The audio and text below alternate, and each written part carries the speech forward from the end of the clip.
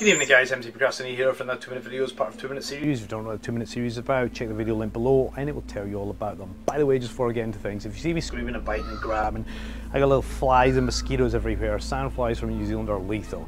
Anyway, topic of today, MV Agusta 675. So remember a couple of videos ago, I pretty much said that I absolutely love MV Agusta and I'm really glad that they managed to save the company through Black Ocean Finance, which is really quite a great story. Now the other day, I can't help myself, I go on Trade Me, which is pretty much an eBay equivalent in New Zealand, but it is very different. And to be fair, when you say eBay is the same as Trade Me, people get a little bit etchy in New Zealand. So I'm not going to say that just in case there's any Kiwis watching, but it's a similar type of concept. It's an online merchant thing that you allow yourself to buy from. Anyway, I was on there the other day and I found this really amazingly cheap MV Agusta 675.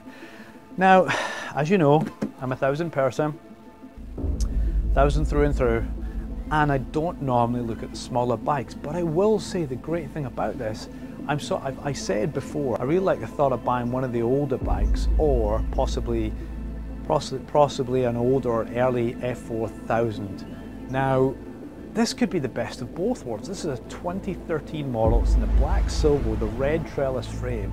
Looks absolutely brilliant. It's got 22,000 Ks on it and apparently it's in pretty good condition, and it's for 10,000 New Zealand dollars, which compared to all the other bikes is really cheap.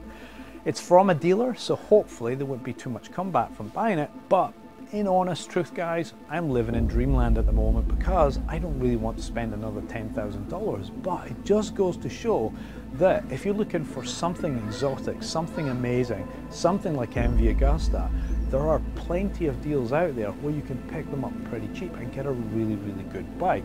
Now, I've ridden the F3 800 and it was quite the odd bike to ride. I probably feel that you'd have to ride it for quite a wee while, a little bit like the Tuono to get used to the throttle response because it was different from what I'm used to. However, F675, F800, if you look at the reviews, the 675, everybody goes, don't get the 675, get the 800. So really speaking, I think if I was going to get an MV Agusta F3 675, I would probably just get it because it's going to be a second bike.